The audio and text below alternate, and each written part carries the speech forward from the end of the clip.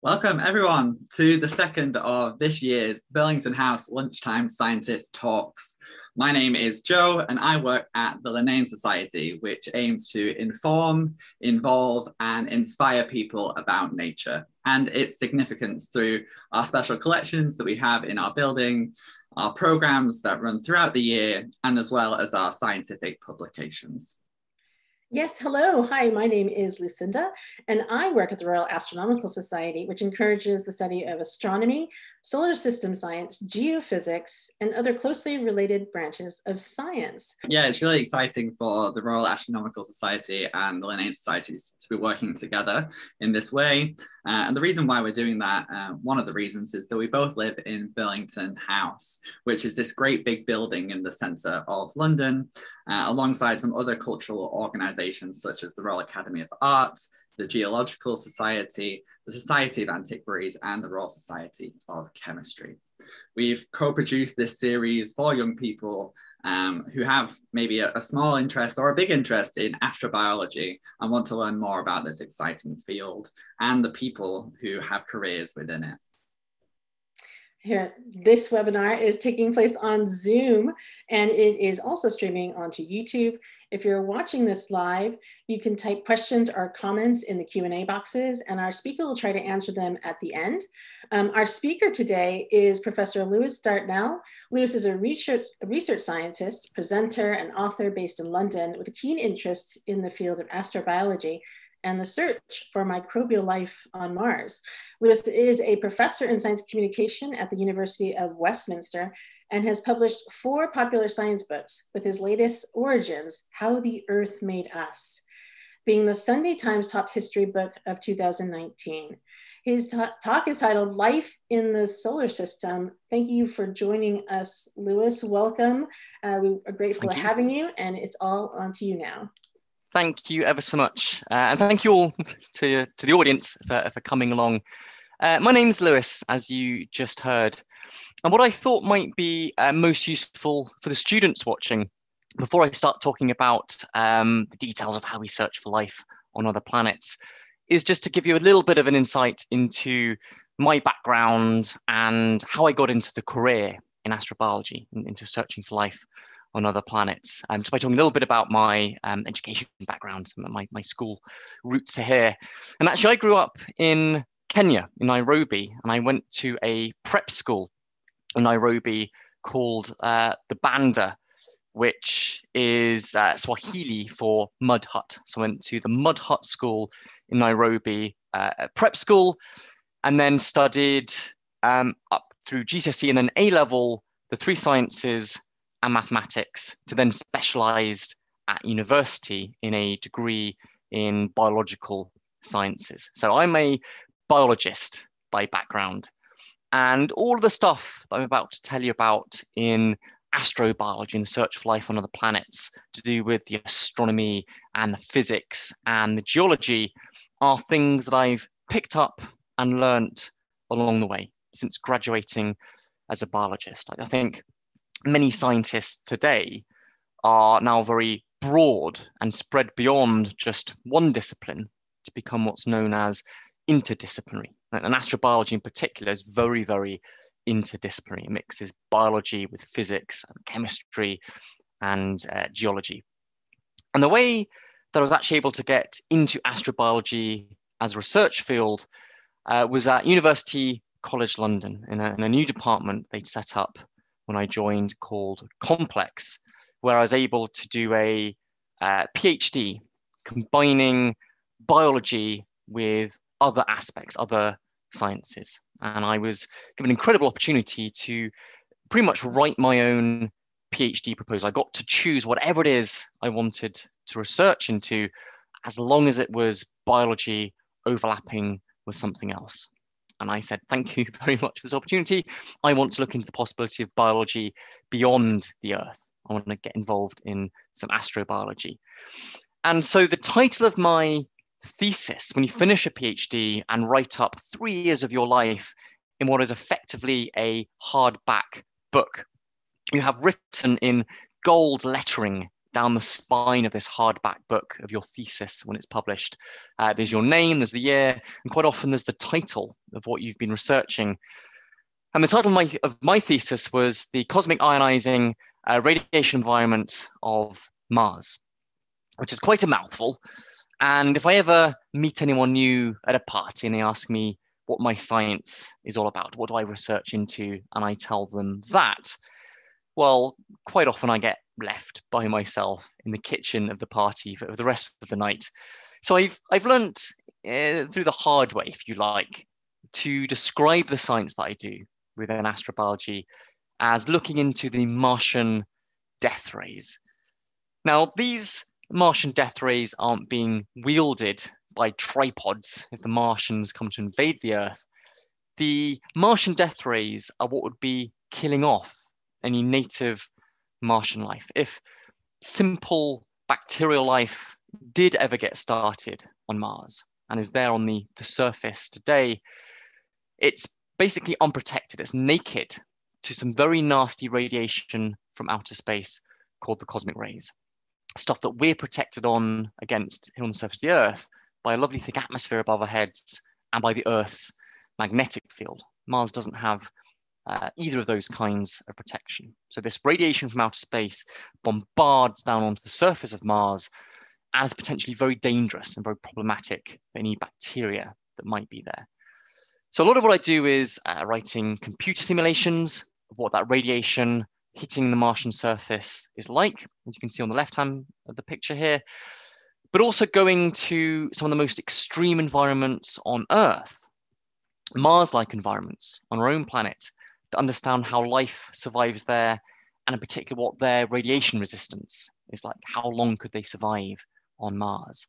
So the picture I've got on the screen here is of the dry valleys in Antarctica, where some of my samples have come from, but I've also been on field work in the Atacama Desert, in South America and Chile, which is one of the oldest and driest deserts anywhere on the Earth. So my research, at least, is a combination of computer work, simulations, doing experiments in the lab, but also getting to travel around the world during normal times when there isn't a global pandemic, and going to some of the most incredible environments on our planet, as well as going to conferences and meeting people at meetings around the world to talk about what we've discovered.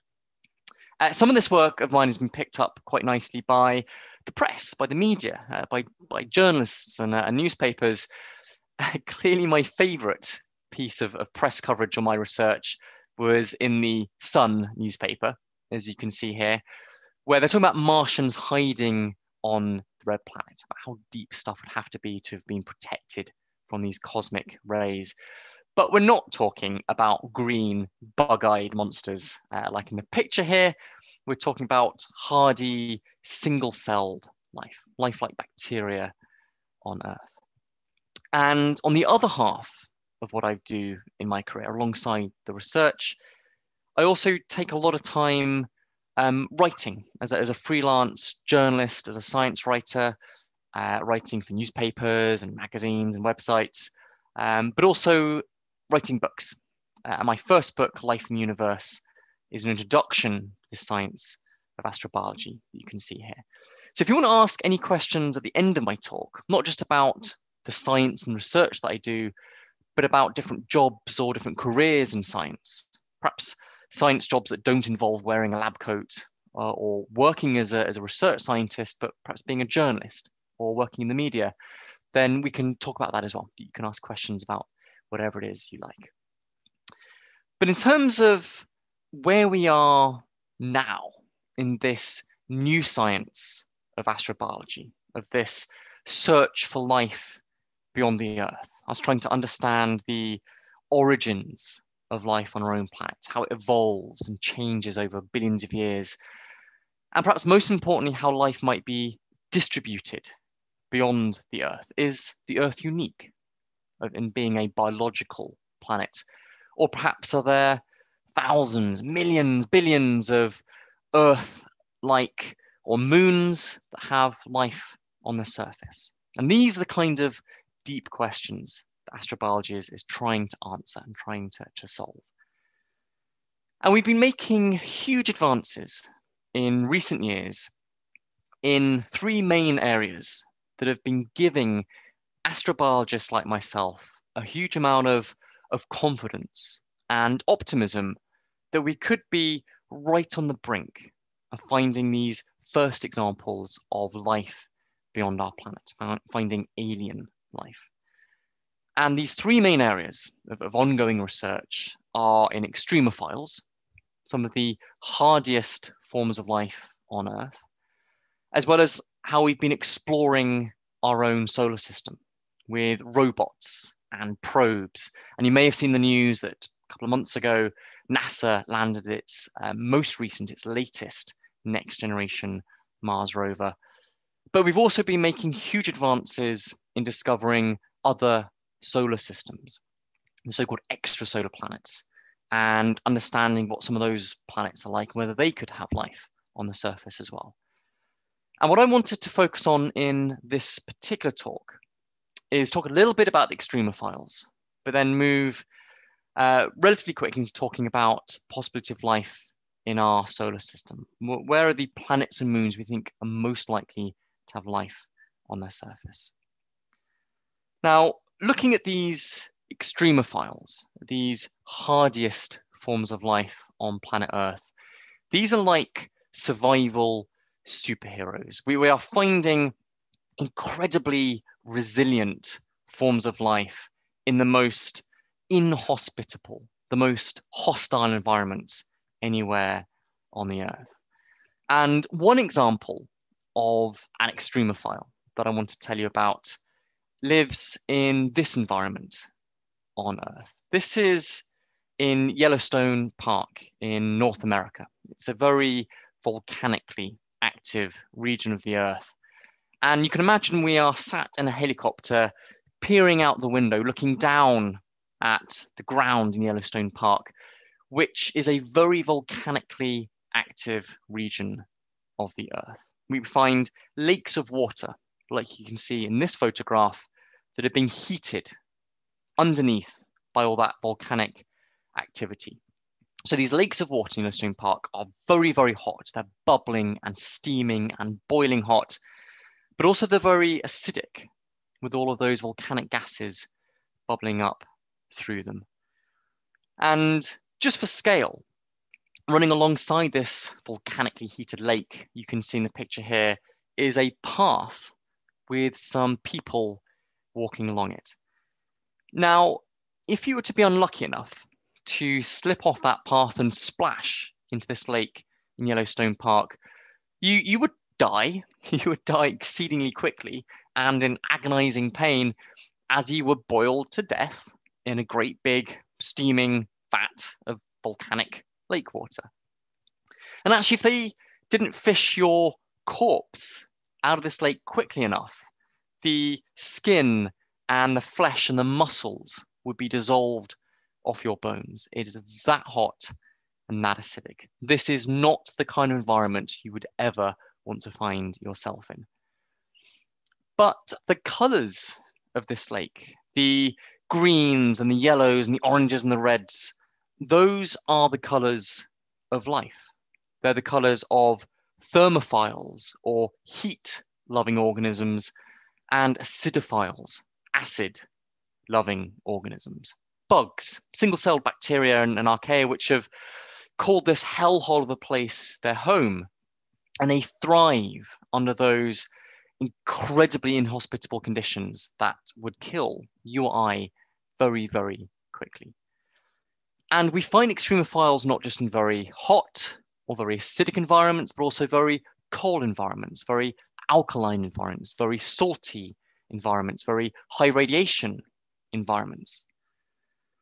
And so one of the important things about studying these extremophiles is they teach us about the survival limits of life in general. What kind of environments can support biology as we know it? What sort of environments should we be searching for beyond the Earth to have the best possible chance of finding some life that could be surviving there? And so if you take all of the extremophiles together and plot the different ranges of conditions they can survive under. On a three-dimensional graph, like I'm showing you here, you can plot the range of conditions they survive on the pH scale, from very acidic to very alkaline conditions, or on a temperature scale, from freezing cold to boiling hot, or salinity, from pure distilled water up to saturated salt solutions on the upright axis of this graph. And you plot the range of conditions that known extremophiles, life we've discovered on Earth, can tolerate, and you build up this green boot-shaped cloud. This is the survival envelope of all life on Earth. At any point inside that green shape in this cloud, there is a cell, a life form that we've already discovered that can tolerate that particular combination of hostile, nasty conditions. And the really exciting thing for astrobiology and the possibility of finding life beyond the Earth is that this survival envelope of terrestrial life overlaps with the conditions in extraterrestrial places. We found life on Earth that could survive the environment we think existed or still exists today on places like Mars or Europa, one of the icy moons of Jupiter, or perhaps high up in the cloud decks of Venus, where it's still very hot and very acidic. There are bugs we're familiar with here on Earth that could survive in these alien environments. It really isn't all that crazy at all to be talking about extraterrestrial life because of what these extremophiles on Earth have been telling us and teaching us. So I want you to bear that in mind, what we've been talking about so far, about these incredible range of conditions that life on Earth can tolerate and survive.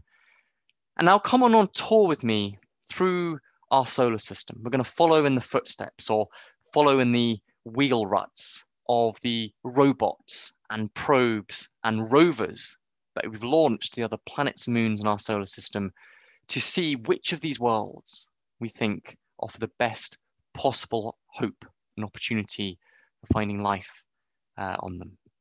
And we'll start in this spot.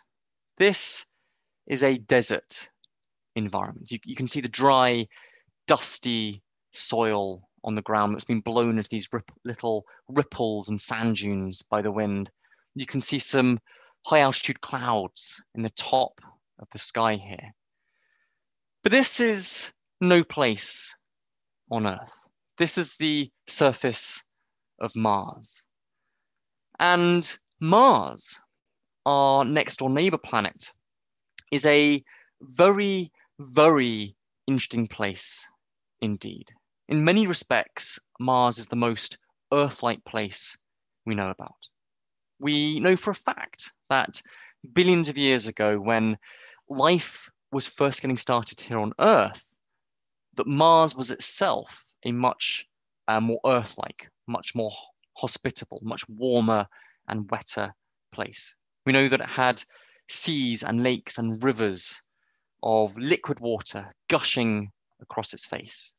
It would have had a much thicker atmosphere to shield and blanket and protect the planet.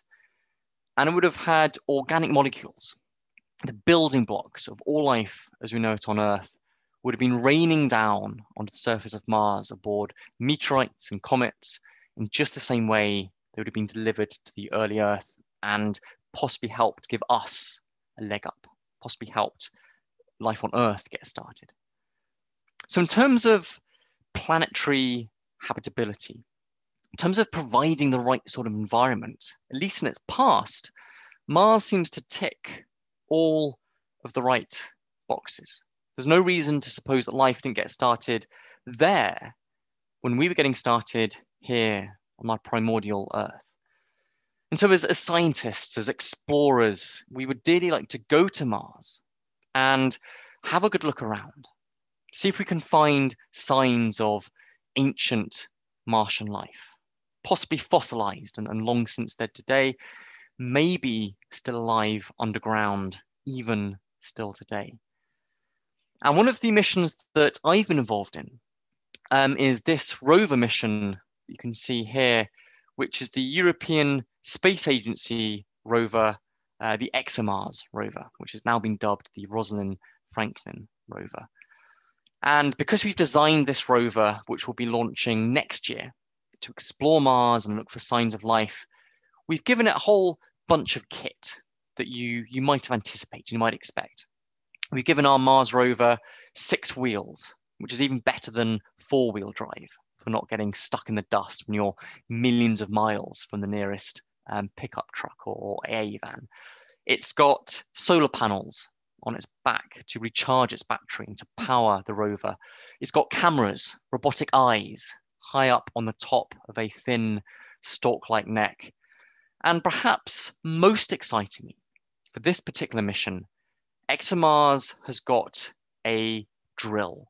You can see that the box on the front of this artist's impression is a box with a drill inside it that is 2 meters long. Up until this point, all we've been able to do for Mars is scoop around a little bit in the surface dust with a robotic arm, or drill a little bit into the surface of rocks with a little drill at the length of your little finger. But with ExoMars, we're going to be able to get 2 meters underground. We're going to grab handfuls of that Martian dirt and bring that soil back up to the surface from where it's been protected underground from things like the cosmic radiation that I study, and therefore hopefully has been able to preserve signs of ancient Martian life, so-called biosignatures, or signs of complex organic chemistry, the sort of molecular fingerprints of ancient life. So the ExoMars mission is a very, very exciting mission to have worked on. We're launching it next year, as I mentioned.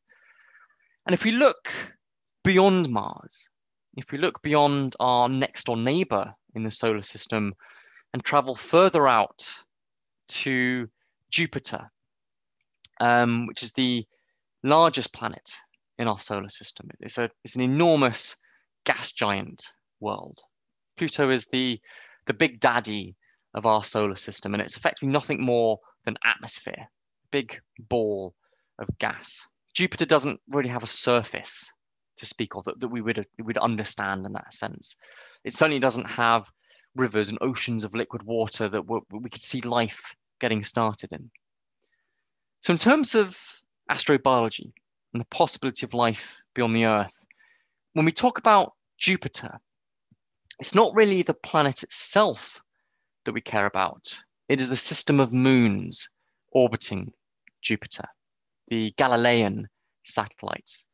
And if you look in the picture here, we have Jupiter right in the middle with this entire system of moons orbiting it, with Io being the innermost Galilean large satellite, and then Europa, Ganymede, and Callisto.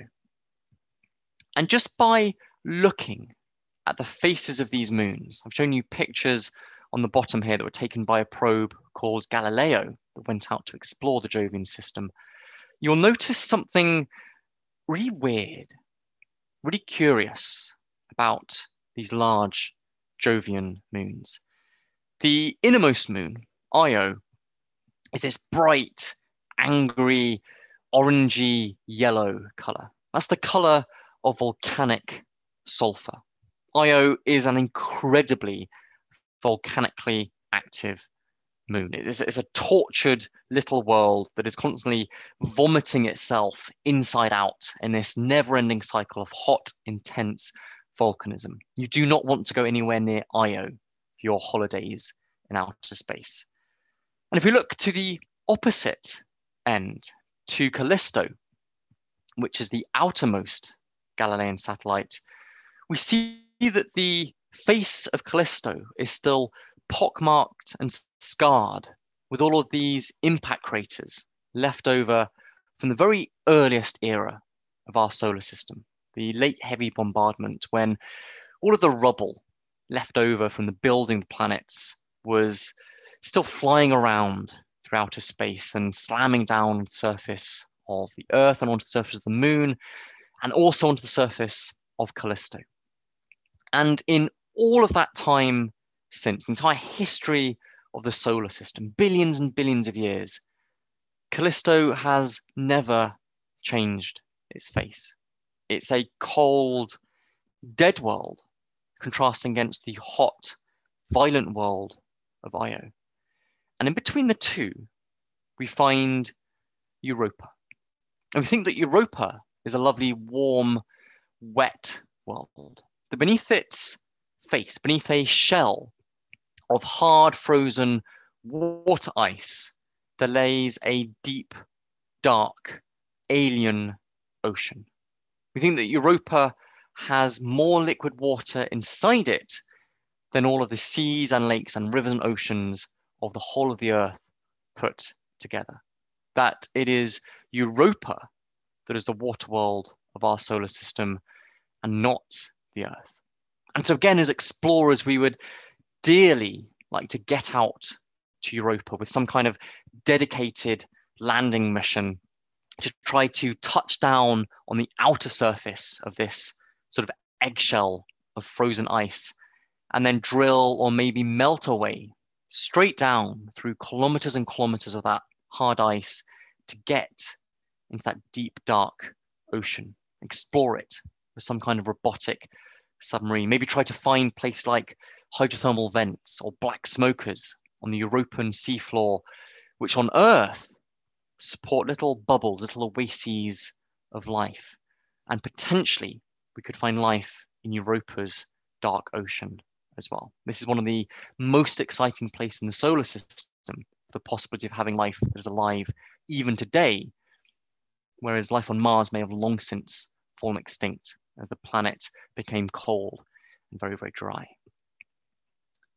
And if we move out beyond Jupiter to Saturn, to the magnificent ringed planet in our solar system, again, it's not the gas giant planet itself that we care about. It's one of the moons orbiting Saturn. It's Titan. Now, Titan is a real giant of a moon. It is a moon that is even larger than the planet Mercury. And it is the only moon in the solar system to have one of these to talk about, to have an atmosphere. This is the blue skies of the moon Titan, seen in this photograph here. But the problem with Titan is the entire world is enveloped, it's completely enshrouded in this really thick, orange, hazy smog layer. It stops us and our telescopes being able to peer down onto the surface of Titan to see what it was like. And our first glimpse that we ever got of what the Titanic landscape looks like is when we went there. We sent out a robotic probe called Huygens. And again, this was a European Space Agency mission, although we hitched a lift with NASA and the Cassini probe to take us out to Saturn. But it was a European probe that parachuted gently down through this cloud layer of Titan and sent us back the very first images we'd ever seen of what the Titanic landscape looks like. And we were astonished. This picture we see on the left here is this Huygens probe dangling beneath its parachute, being buffeted from side to side by the Titanic winds, looking straight down in this radar image of the landscape of Titan. And it looks uncannily familiar. This looks very familiar, very similar to what you might expect on Earth, in the English countryside. The pale region at the top of the picture are the hills and the mountains, the highlands of Titan, whereas the dark region at the bottom is very, very smooth and very, very flat. This is the bed of a dried up lake. And unmistakably, snaking their way down from the hills to that dried up lake bed is a network of river valleys. And since that image was taken, we have since seen lakes full of fluid, huge sea-like lakes towards the pole of Titan. Titan is sodden and wet. The problem with Titan is that it is so cold that this isn't liquid water. that's forming cloud and falling as rain and flowing down these rivers and filling up these seas and lakes on Titan. This is liquid methane and ethane. And so although Titan has a huge lot of very active and dynamic processes, it's very Earth-like in a lot of important respects. It has a form of a hydrological cycle. It has a lot of complex organic chemistry going on. It's all in liquid ethane and methane, however. And we don't know enough yet about what sort of chemistry can get going on dissolved in liquid methane. Is it sensible to be talking about methane-based life on Titan compared to water-based life here on Earth? So although Titan's very exciting, there's still a big question mark that hangs over it about whether it could be habitable in any sense we understand. And certainly molecules like DNA that are crucial for life on Earth would simply not work on Titan with its liquid methane as a solvent. Now, I wanted to move in the sort of third chapter of this book and just mention very briefly the planets we're now discovering beyond our own solar system. And in the last 20 years or so, we've now discovered well over 4,000 new worlds orbiting other suns in our galaxy, planets orbiting other stars in the night sky, which are called extrasolar planets or exoplanets. And this is where we are in our home galaxy in the Milky Way. You can see where I've shown that arrow. That's where the solar system is, the Earth is, just on the inside edge of one of these spiral arms of the glorious whirlpool galaxy that we live in. And over time, we've been finding more and more planets, more and more solar systems around these other stars in our galaxy. These are just a few of the alien solar systems that we found first up.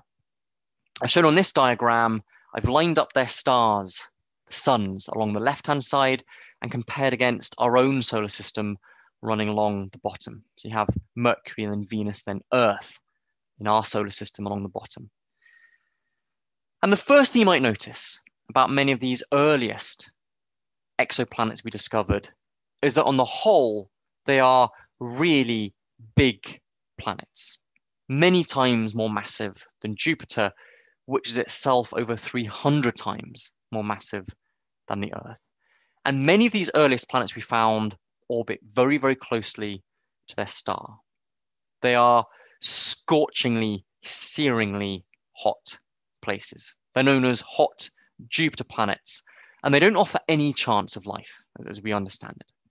But over time, and it makes sense that the first planets we discovered were the easy planets to find, the big ones, the massive ones orbiting closely to their star.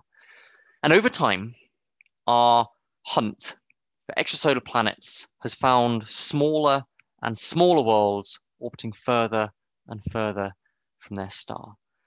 And we think that we are right on the brink, and in the coming years, of being able to find a very special kind of planet indeed, a twin of our homeworld, a very Earth-like planet, a planet that has an orbit of almost exactly 1 year around a sun-like star, i.e. it's the same distance from the heat of its campfire as we are from ours. It's not too close and hot, it's not too far away and cold, but it's just right, just the right climate on its surface for liquid water, for seas and rivers and oceans, and therefore the best possible chance for life to get started on. So perhaps if I come back and I'm invited by the RAS and the Linnean Societies again in another 10 years or so to do another talk about astrobiology, I might be able to tell you about the first Earth-like planets we've discovered. And with subsequent missions, subsequent space telescopes, we'll be able to discover that those Earth-like planets are not just there, not just detection of them, but characterization of these planets. We'll find out what these worlds are like. And in particular, we want to be able to read the chemistry of their atmosphere, see what their air is made out of using spectroscopy, see if we can see the telltale fingerprint of oxygen gas, perhaps mixed with methane, because the only way that we would know how to explain an atmosphere like that is because life has pumped out those gases, just the way it has on the Earth. We'd look for a biosignature present on an entire world.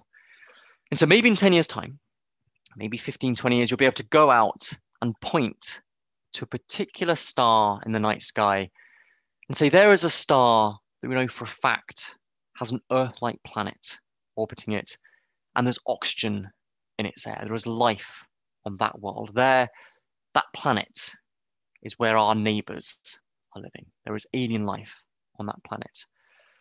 But as an astrobiologist, I'd be very excited about finding life on an extrasolar planet. I'd be probably even more excited if our robotic exploration and then hopefully human exploration of our own solar system might find traces of life perhaps on Mars or Europa or Titan, places in our own solar system, places we can bring samples back to the Earth to study in our laboratories and get to see how that life works. Imagine a biology class. We can look down a microscope at an alien microorganism. You can test whether it uses DNA or something else. Maybe it uses something other than proteins to run the machinery inside its cell. And so peer under the bonnet of this alien life and see what makes it tick. See if it's truly alien and uses chemistry in a different way to survive. And so that for me is the real promise and the real excitement of astrobiology. The feeling that we are right on the brink of some truly profound discoveries that would change the way we think about our place in the cosmos, and whether there could be life out there. So that's all I wanted to talk to you about for just 30, 40 minutes or so. It's a very broad overview of how we are searching our solar system for signs of life and what the extremophiles teach us. We've got some time for questions now. And if any of this has been of interest to you, you can pick up a copy of one of my books, Life in the Universe, or anything else, any of the other books that I've written. But we have plenty of time now for any questions. If any of you have written them in to the chat box, I guess Joe will be able to read them out for us, so we can hear what we people have asked. Plenty of questions for Excellent. you, Professor, and fantastic talk. What a great journey that you took us on through. You know, what is astrobiology now? What are we looking at now? And that's just as a teacher who teaches GCSE astronomy myself, having to do these weekly courses, I'm constantly having to update my presentations because there's It's a very fast-moving field, isn't it? So much science coming out and so much new information. I was just talking to them about the Milky Way yesterday. So, and already, you know, we're learning so much from Gaia's third, data release. So, yeah, had to update that.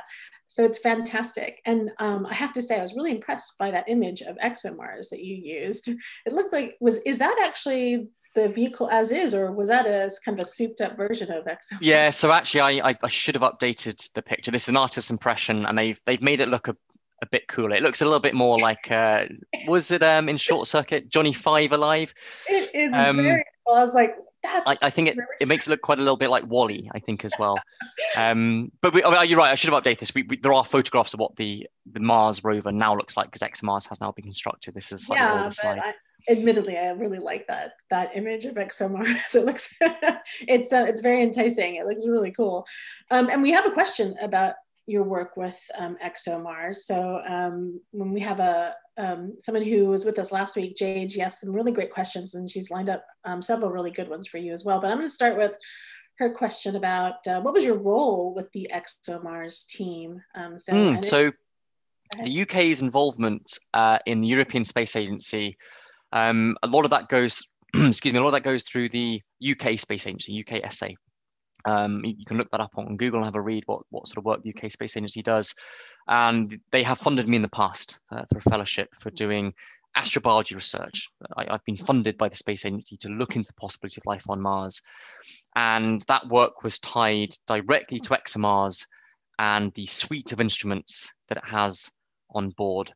And in particular, a very, very neat bit of kit called a Raman spectrometer, which I immediately have to point out to people has got nothing to do with noodles.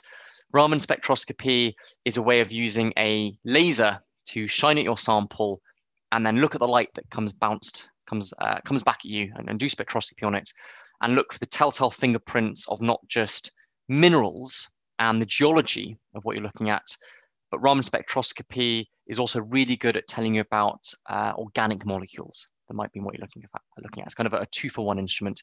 So Raman spectroscopy is ideally suited for the ExoMars rover, and it will be flying next year, as I'm saying. So I was involved in that research, funded by our own space agency. You know, everyone hears a lot about NASA, but we have our own space agency in the UK as well. There's quite a lot of questions. Some of them are about careers and other ones are more about science. I'm going to throw some sciencey ones at you first, and then we'll talk about careers definitely later. I've got a couple of questions from Ernie, and it's around our current classification system of organisms here on Earth and whether it needs to be expanded in any way to talk about extraterrestrial life. Did you want to talk to that at all?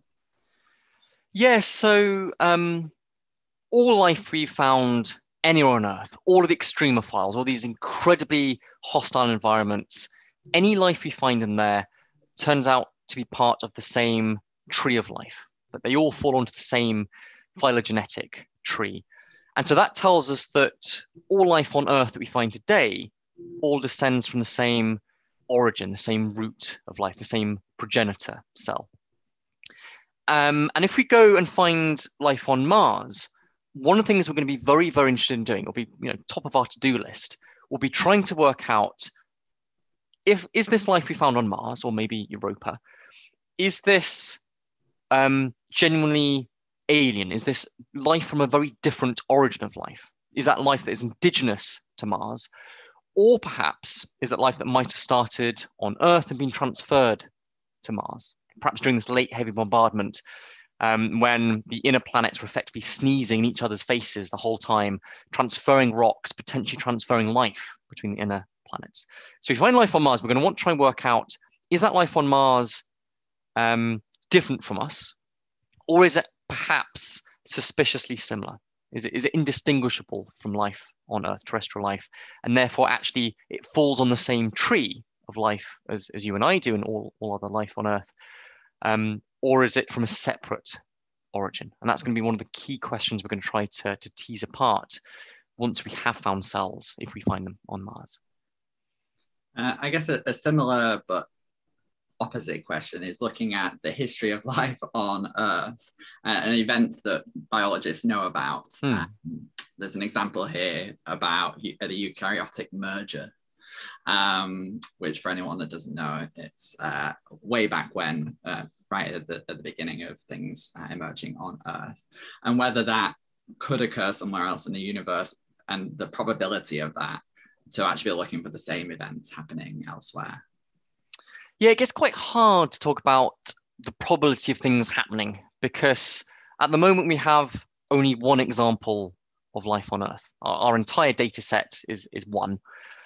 So it's hard to try and deduce from that what is the probability of life getting started? What is the probability that prokaryotic life, bacterial-like life, develops into a eukaryotic cell? It happened on Earth, but it's hard to deduce how likely that was. Because of course, if life on Earth hadn't got started, we wouldn't be here to look around ourselves and ask these questions about how life got started. So there's a huge selective bias when trying to talk about life on our own planet that we are part of. And so I think that's one of the most important outcomes if we do find life on Mars, and if we can demonstrate that it is from an independent genesis of life, that Martian life is a separate origin from Earth life. Because then we're in the situation, we've got two side-by-side neighboring planets that have both independently developed life of their own. And that starts telling us that actually the probability of life emerging is quite a good chance. It's quite a high probability. And therefore finding life on Mars tells us that finding life on all these other planets across the galaxy could be pretty high as well. So there's a lot riding on finding life in our solar system and then getting some kind of handle on those probabilities, which we can't even guess at the moment. it's really interesting to be thinking about, oh, we're going to find it, and then what's actually the next step after that, planning for that eventuality already. I'll pass over to Lucinda for some questions. Thanks, Joe. Yeah, so some of the things that you've been sharing with us are really, reminiscent to me being a former NASA associate. I was privileged to work with Dr. Chris McKay, looking for a different branch of life, possibly, not just expecting to see ourselves, very human to do that. And he always told me, where there's water, there's life. And we got a really great question here from Salma, who asked, why are we searching for water beyond Earth? Perhaps microbes or extraterrestrial life are made in another way. And what's your opinion in this regard? It is a great question. And right in the sort of the center of astrobiology is a bit of like dramatic tension. You feel yourself being pulled in different directions. Because at one hand, you don't want to assume that life on other planets will be just the same as us. You might expect it to be quite different. It could be based on very different chemistry. It could be based on things other than water, or perhaps even other than organic chemistry, not carbon-based life. But on the other hand, you're a scientist. You've got to base your hypotheses and your expectations on what you've already understood, or what you've already observed, what you can do an experiment on Earth, or by sending a robot to Mars. So you want to try to not be too blinkered and only look for life that's exactly like us. And you want to be broad-minded and think out the box, but you've also got to remain quite contained. You've only got so much money and so much time to look for life on other planets year on year. So it makes sense to look in the places that are most likely to have life, we think, and look for life we think is the most likely kind to exist. And one thing we do know with absolute certainty is that water-based organic life is possible. Hi, we're good examples of that. And we're also very good at finding that kind of life. If you go to a hospital with a septicemia, a blood infection, we've got very good at finding bacteria where they shouldn't be on Earth. So we can apply those same techniques to finding water-based, organic-based life on Mars or Europa. And I think it makes most sense to look for that kind of life first. But you're right, maybe life could be not only water-based, but maybe based on ammonia as well, maybe based on methane, which is why Titan is a very exciting possibility as well.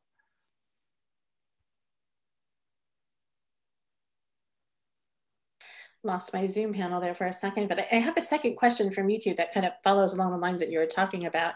And he's asking about the chemistry, which is also something that we mentioned, and your work with ExoMars team, and we have these missions on Mars. This current, the one that Perseverance is on Mars, is planning a sample return mission. So obviously we'll be able to analyze, hopefully, something that's brought back to us. But he's thinking of some more remote science, which is why we create these missions and these robots to do, to do kind of the science that a human would do. Obviously, in a different way. But his name is Zapvan, I'm going to say that. And he asked on YouTube, can we make a small instrument able to tell the difference between that right and left-handed amino acids or chemistry? Yes, so one of the words I hinted at in the talk was biosignatures, signs of life which we think we can be unambiguous, be sure about is due to life and not due to non-living processes. It's not a geological process that makes this, it's a biological, uniquely biological process that gives us this biosignature. And all life on Earth is based on proteins, and those proteins are built out of strings of amino acids stuck end to end.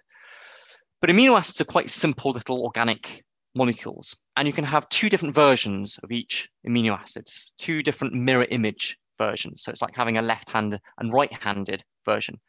And all life on Earth uses left-handed amino acids, but right-handed sugars.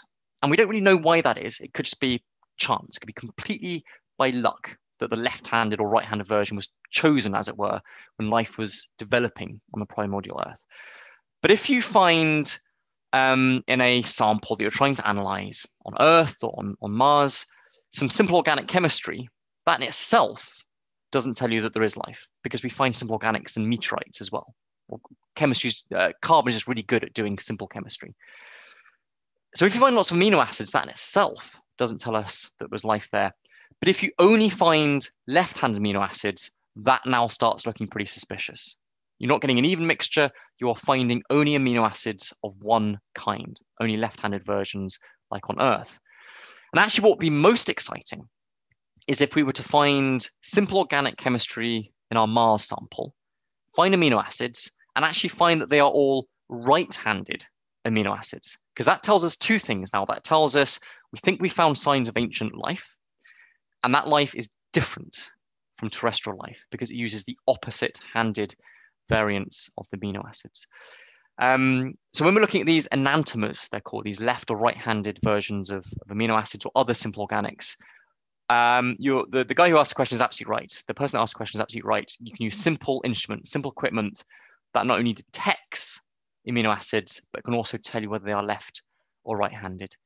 And NASA's rovers have got this capability. The ESA ExoMars rover can detect amino acids as well.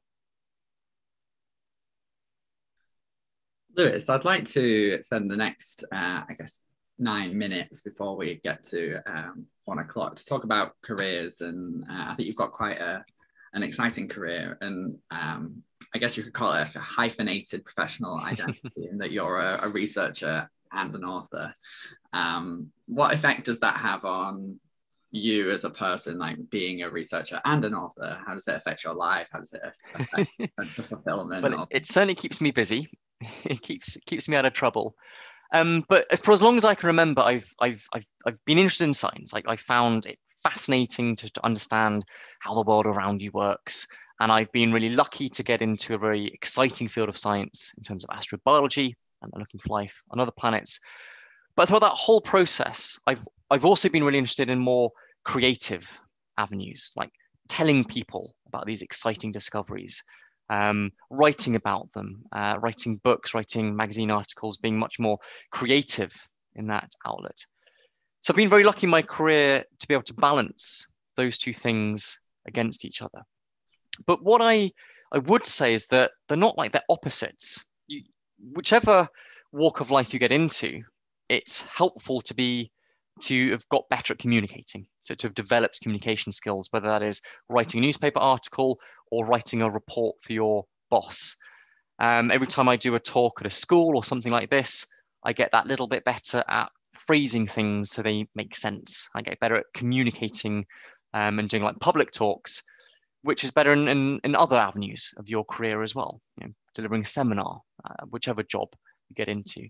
So I think a lot of that is what's known as transferable skills. You can get good at or get better at communicating in general, and that helps you in lots of different areas. And personally for me, I just really like telling people about things and writing about them as well. I find that's a really nice other half to my career alongside being in the lab and doing experiments.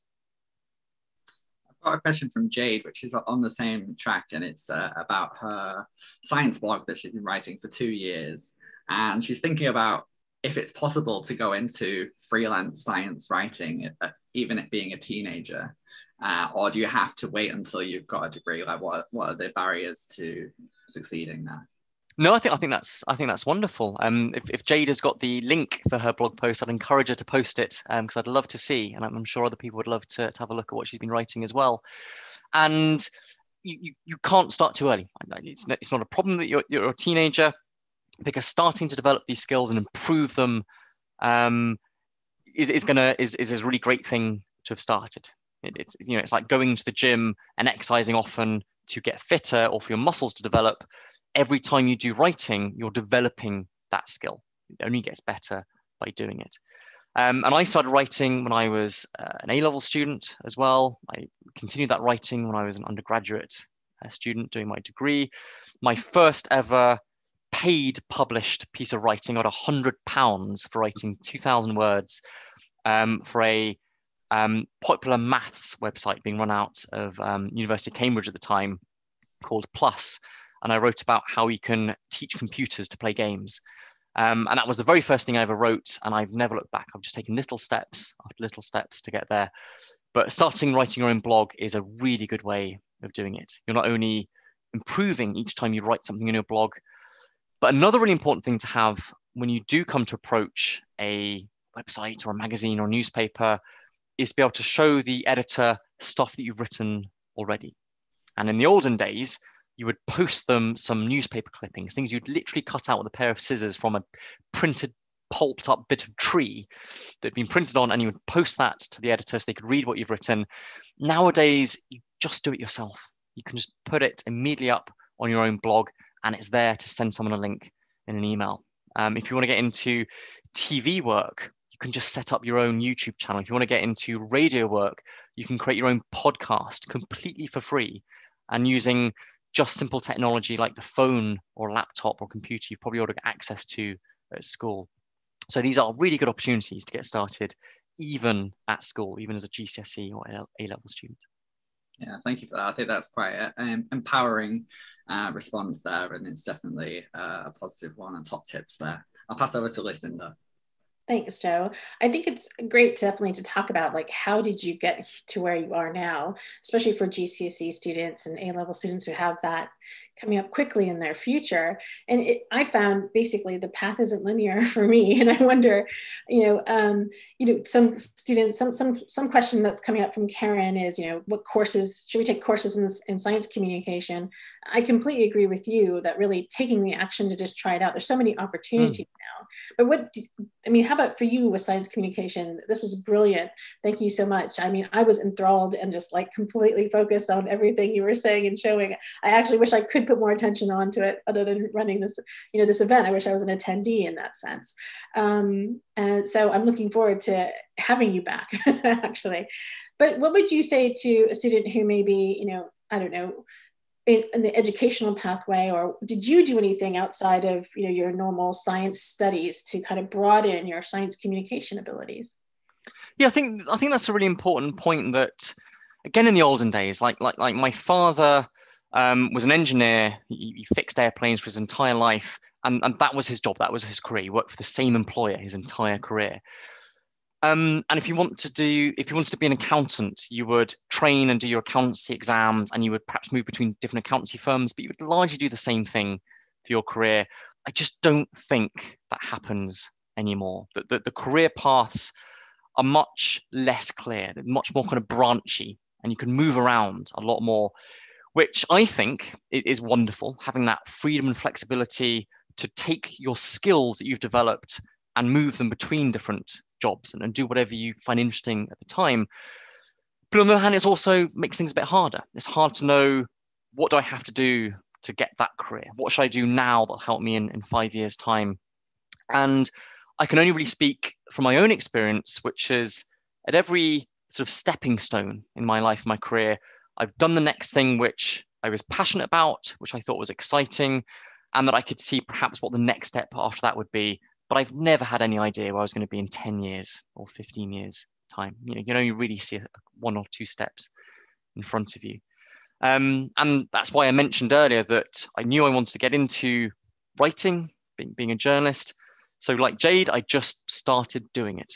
You find time on the odd evening, find time on the odd Saturday afternoon, and start your own blog, start your own podcast, start your own YouTube channel. Or if it's not communication you're interested in, whatever it is, you can turn your hobby into your career and make a salary, pay your mortgage, pay your rent, and go to restaurants by monetizing your passion. It's those opportunities are very much open. Yeah, that's great advice. I absolutely agree. And I think that's why we did this section. Not only is it because it's current with all the missions to Mars and other planets, exploring our solar system, but also because it's collaboration between the Royal Astronomical Society, Astronomy and Geophysics, and Space Science, and also the Linnean Society and Evolution of Life.